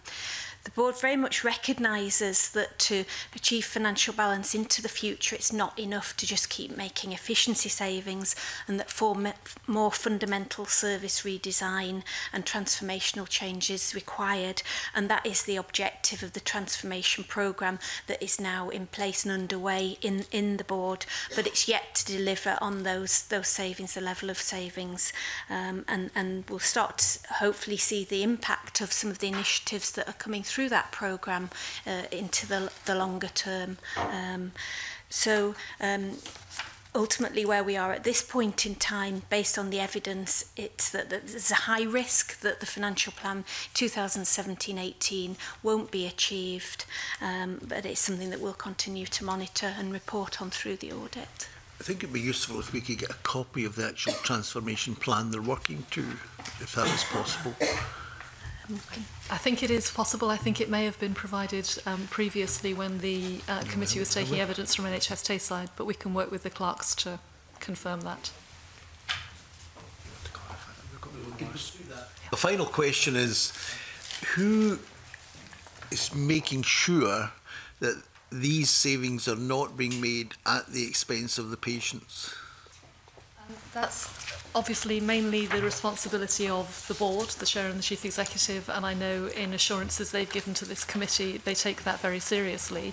The role of the advisory and assurance group is absolutely to test that and to make sure that the effect on patients is being planned, measured, and that any adverse effects are being dealt with as quickly as possible. That's one of the reasons why the government put the group in place. And from your report, I mean, of the 8 targets, that, you know, 3 I think have improved, 4 have remained the same, and a couple have gone down the way, or something of that order.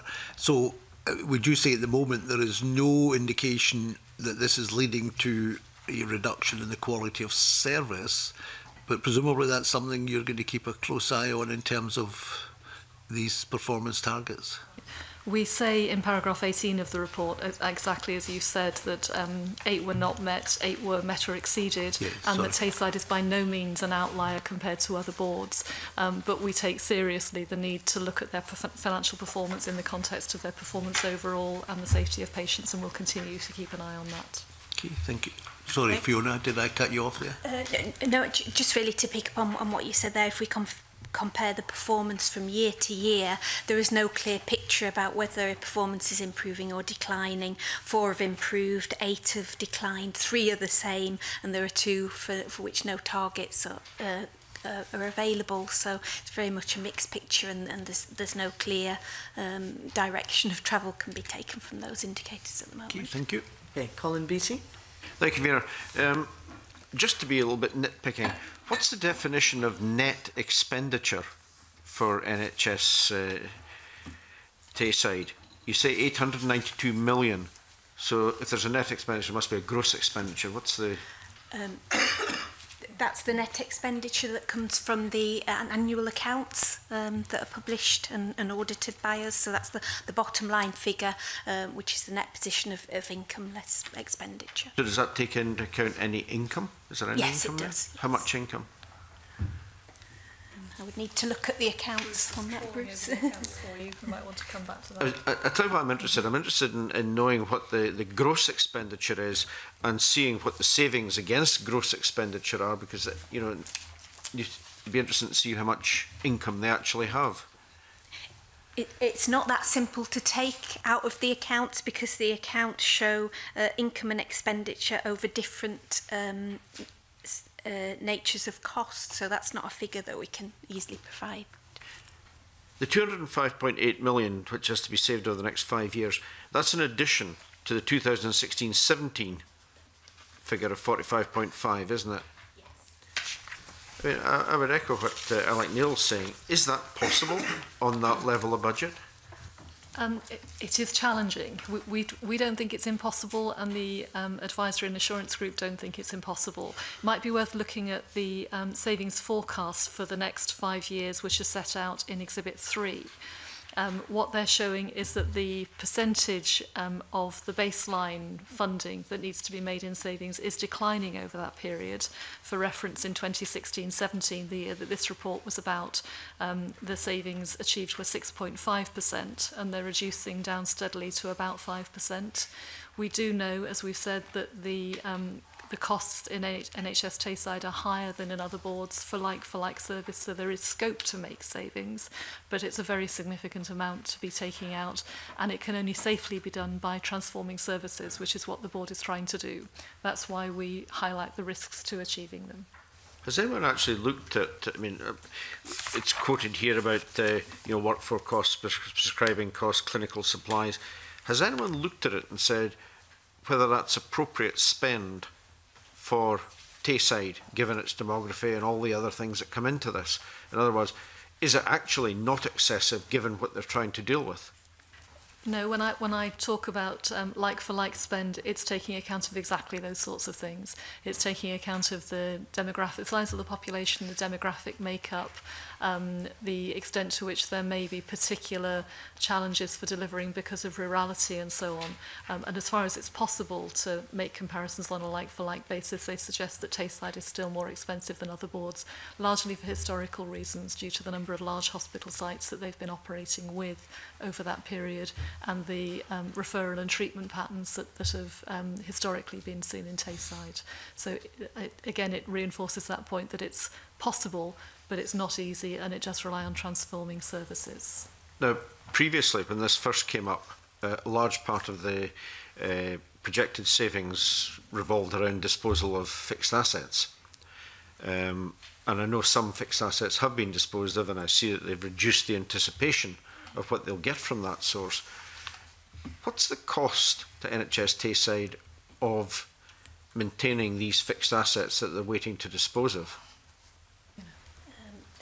That's something that I don't have to hand, but clearly there will be a cost of the ongoing maintenance while the board is waiting to dispose of these assets. It's something that's recognised by the board, and they are taking action to dispose of surplus assets, and they monitor and report back on progress to the board on a regular basis on that. Would it be possible for us to know how much those maintenance costs are? Because I think previously they were significant, but that's not something we would be aware of part of this work, but you'd need to ask the board about that. The history of this with NHS Tayside has not been an easy one, and there have been failures in terms of management and the board over the years.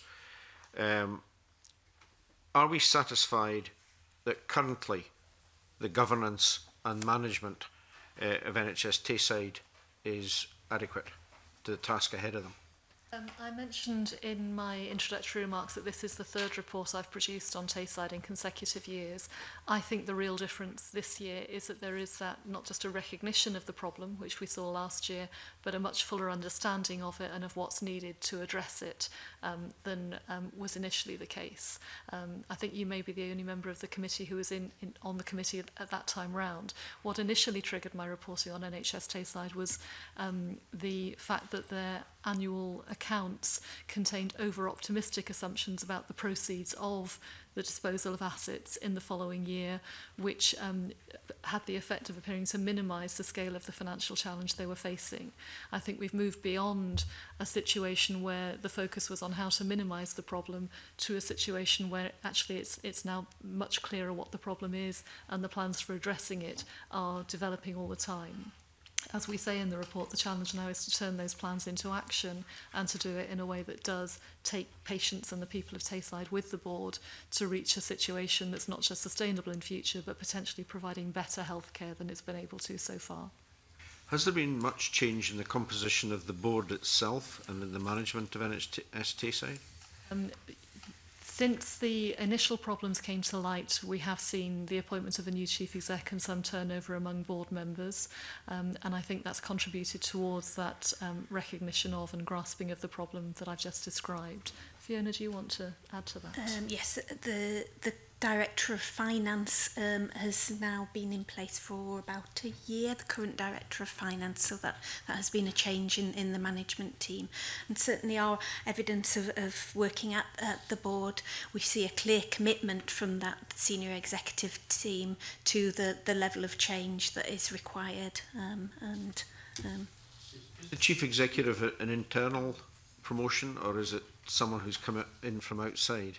It was an internal promotion, and that's something I think that the committee explored in its previous evidence sessions with the board. But the board itself is essentially the same board that was overseeing the situation over the last few years. I don't want to mislead the committee by focusing on specific terms of appointment. There has been turnover, and I think the chair is a new chair since the problems built up before my first report. Bruce, can you shine any light on that? We've only taken on the audit for this year, so I'm not really sure about the composition of it before then, so I don't think I could add anything to it. I guess my concern is to ensure that those who failed previously are not building us up for failure in the future, and that there's people in there who actually understand the issue, have their hands around it, and are managing it efficiently and successfully. I recognise that concern. It's obviously one I'm aware of in reaching my audit conclusions in the report you have before you, and I think the board and the senior management team now have a full understanding of the issue and a commitment to resolving it. The challenge of doing so is the next step. I think the staging report that was done by the transformation support team, you can get some comfort from the commitment of the executive team at NHS Tayside, and I think the support of the transformation support team will be crucial in terms of providing the sort of advice that they're able to give to make sure that they get to a balanced position in the coming years. Supplementary from Liam Kerr. Very briefly, just to clarify something, you said in response to Colin Beattie that the Director of Finance had only been there for about a year. I have in my mind that the Director of Finance had been there for about 33 years. So what have I missed? No, he has worked at the board for a longer period of time, but in that post as Director just for over a year. But it is the same chap that's been there for 33 years, isn't it? Yes. I don't know the exact term, but it's... Okay, Willie Coffey. Oh. The point you asked about the level of income, I've had an opportunity to look at the accounts, and that's of the order of about 600 million. So that was that's what brought the net expenditure down to just over 800 million. Okay, right. I'm resisting the temptation to ask a follow-up to that. Willie Coffey. I wonder, I wasn't part of the previous discussion on this issue with NHS Tayside, but could you just elaborate a wee bit about what the differences are in Tayside that might be giving rise to some of these cost pressures? What's different or special about Tayside?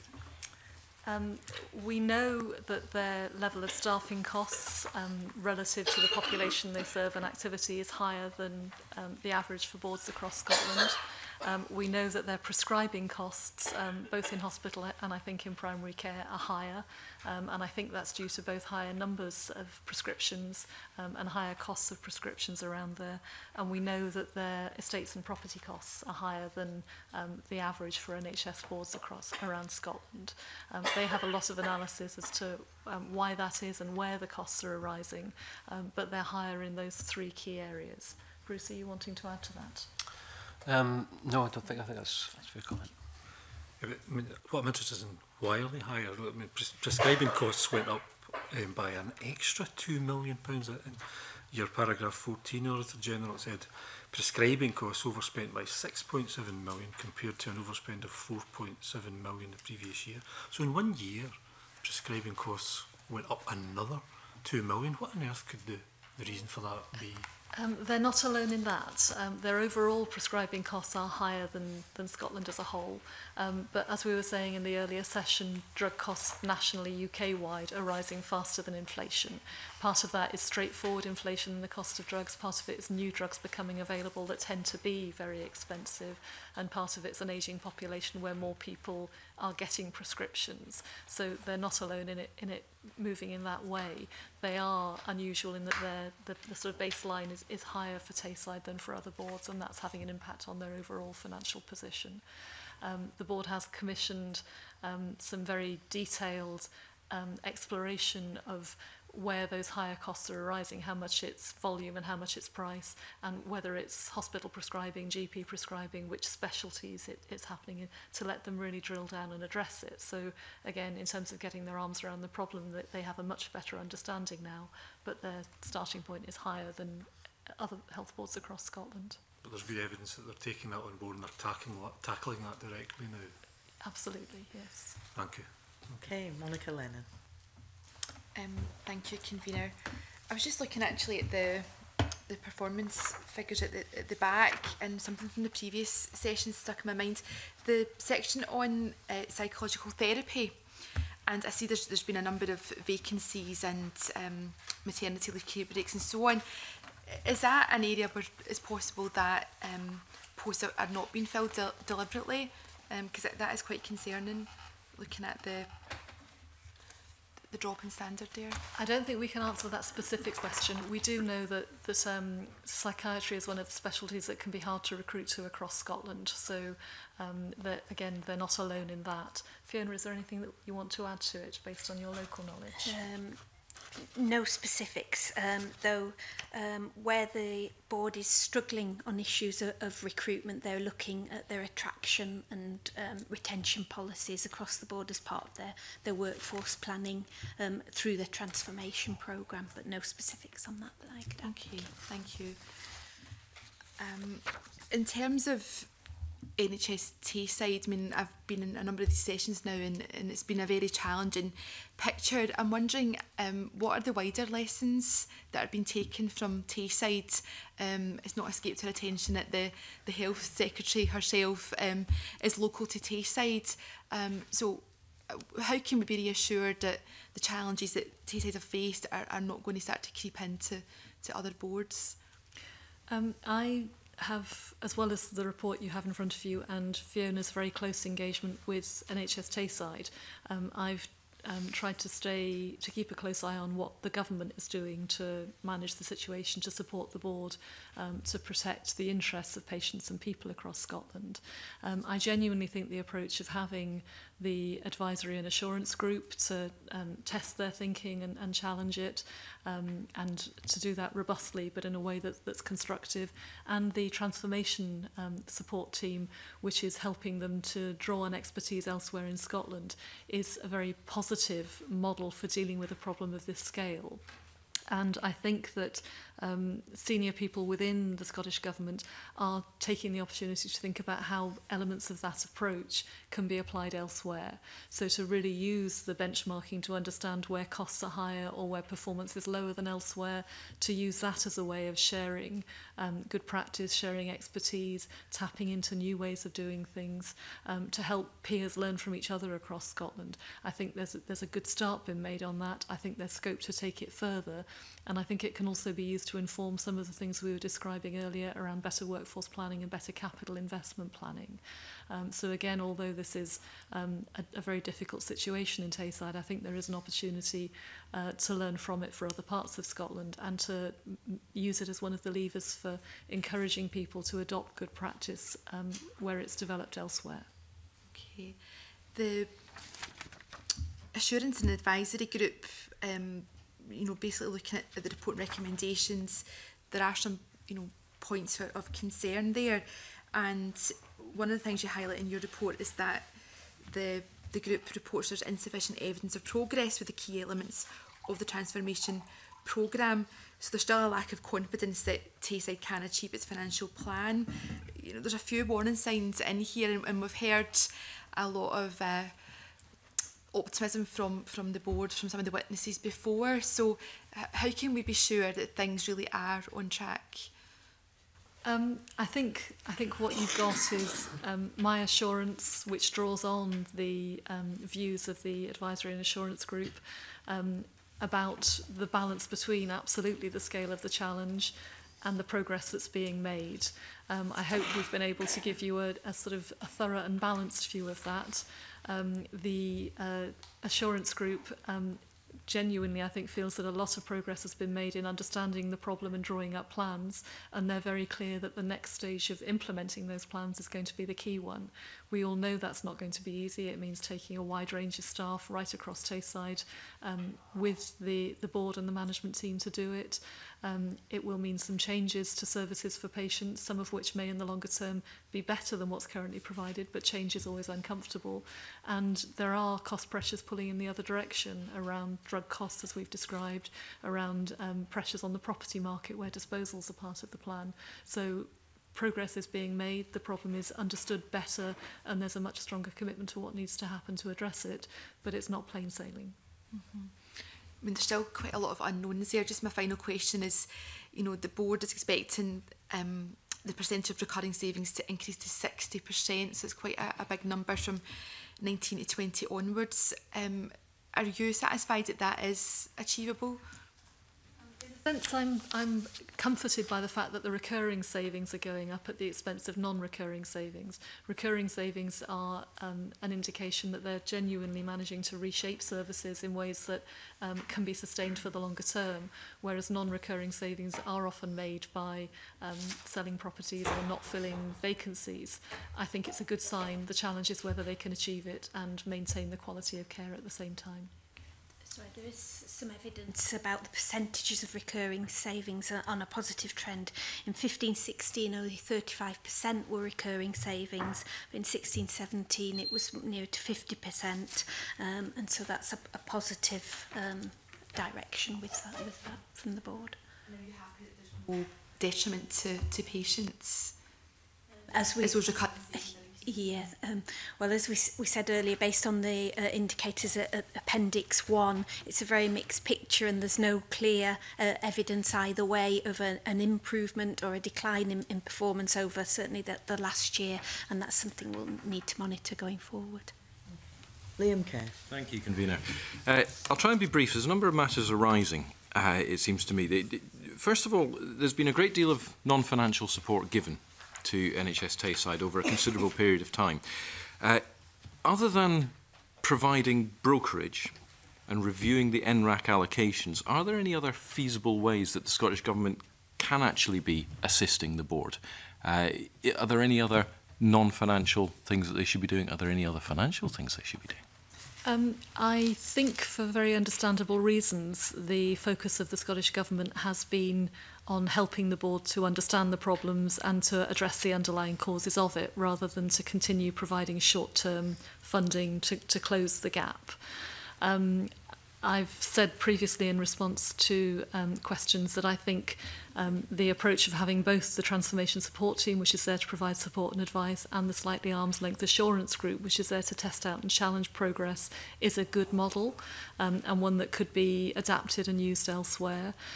If I had any criticism of the approach that's been taken so far, I think the focus on 1 year brokerage to fill a gap this year, rather than a longer term view of what the financial situation is and what's needed to address that, took a while to put in place. I've been reporting since 2013, when I took this job, that we need a longer term approach to financial planning, financial management, and I think this is a good example where a real over-focus on the annual situation made it harder to get a grip on the longer term position and really start to address it. Yeah, I'll come back to the financial piece and the financial management in a second. Can you tell me just, has there been a significant cost, by which I also mean an opportunity cost, to the Scottish Government and other parts of the NHS as a result of providing this extensive support to NHS Tayside? And specifically, the thing I have in my mind is, I recall, and you'll correct me if I'm wrong on this, but that NHS Grampian needed about 15 million to get it up to its NRAC, or the funding formula required to be met would require an extra 50 million to go to NHS Grampian. Is there any suggestion, any possibility that money is being pulled from other parts of the estate to support NHS Tayside? In the sort of micro picture, not. I think if you look at the amounts of brokerage each year as set out in Exhibit 2, they're very small in the context either of Tayside's overall funding or the 13 billion or so that's spent on the NHS overall.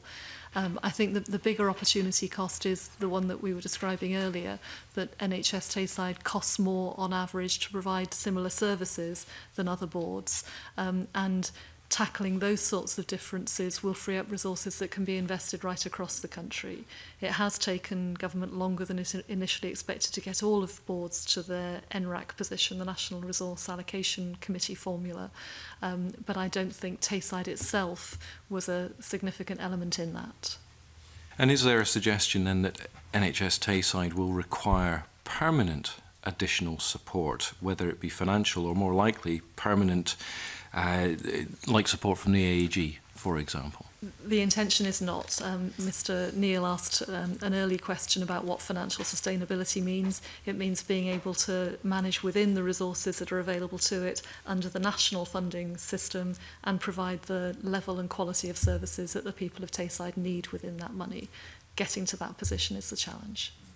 And just staying finally on the financial position. So we heard Fiona Mitchell-Knight earlier on talked about the deficit forecast of 4 million for 2017-18, and that there will be additional brokerage required. The AAG, the Assurance and Advisory Group, believes that that is an underestimate. You said earlier on, Auditor General, that previous financial estimates had been over-optimistic about the disposals, and now there's a recognition, after I think you said 4 years of reporting on this, that there's a need for longer-term financial management. Doesn't that concern you at all? That whoever is responsible for this situation apparently is still underestimating the size of the hole, and is still in a position to be trying to fix a problem which some might suggest had been caused by those who are currently on watch? I'll ask Fiona in a moment to give you the latest financial position as we understand it. I think we've touched previously on the extent to which there is a new board and changes in the senior team at Tayside, which has got a fuller understanding and a very strong commitment to dealing with what needs to be done here. And I think there is genuine complexity in trying to make changes on the scale that are required in Tayside. That's not to say that I don't think there is a risk of optimism bias in anything of this nature, partly because of the commitment people have got to fixing it.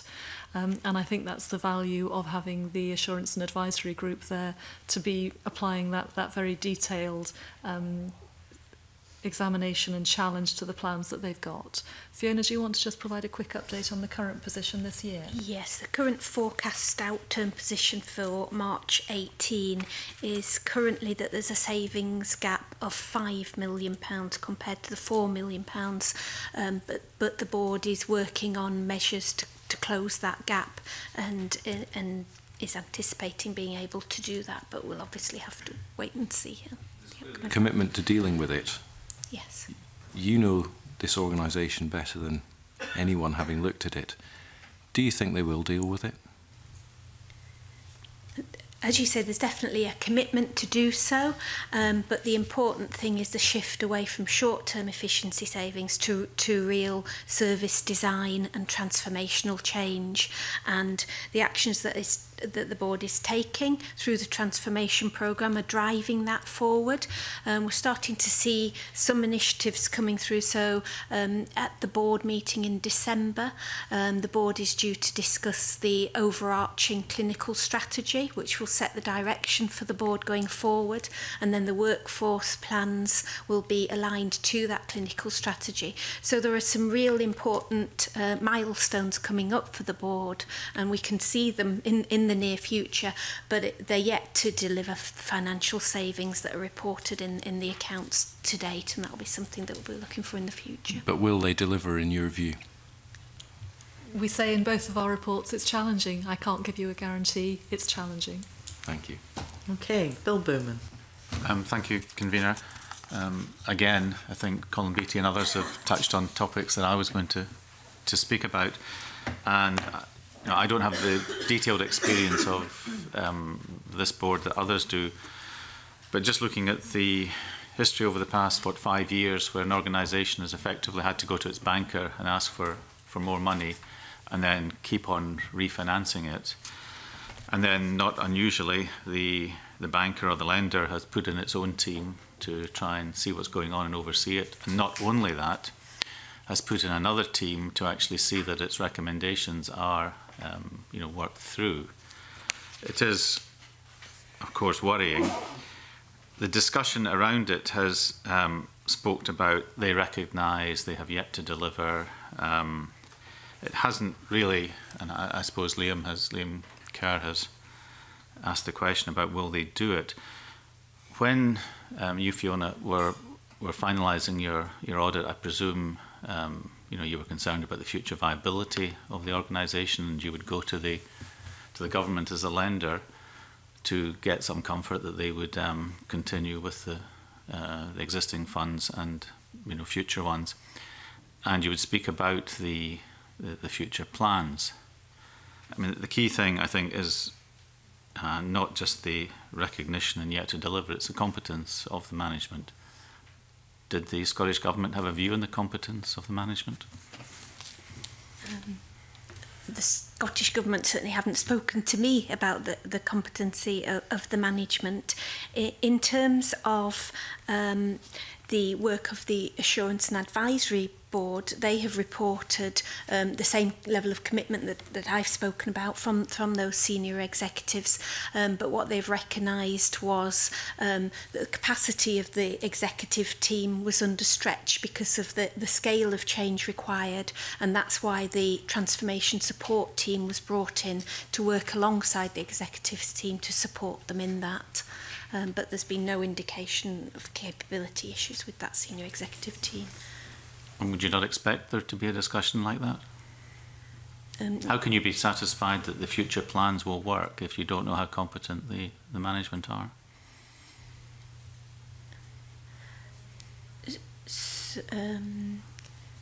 I think Fiona's taking comfort from her own experience of the team and the views of the Assurance and Advisory Group which are there. There is also an important difference in public services compared to the corporate sector, in that the government can continue to fund at the level that's required, as they have done at the past. So the assurance that they will continue to do that carries more weight than the need to take a view on the competence of the management team. Having said that, I share Fiona's view that there isn't the main question here isn't the competence of the team, it's the scale of the challenge and the scale of the change that's required in a system as complex as healthcare.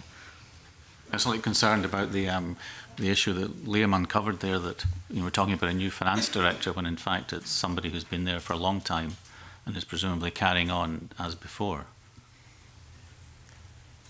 He's certainly been in the board for some time, but has obviously been promoted into the Director of Finance post more recently, over the last couple of years.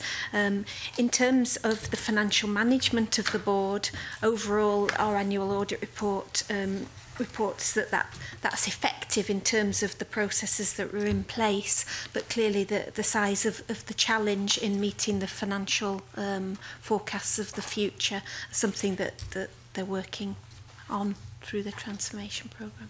Okay, I think I'll leave it there as the competence situation as it is. Perfect timing. Can I thank the witnesses for their evidence this morning? The committee is now going to go into private session and I propose a 3-minute break. Sure. Thank you.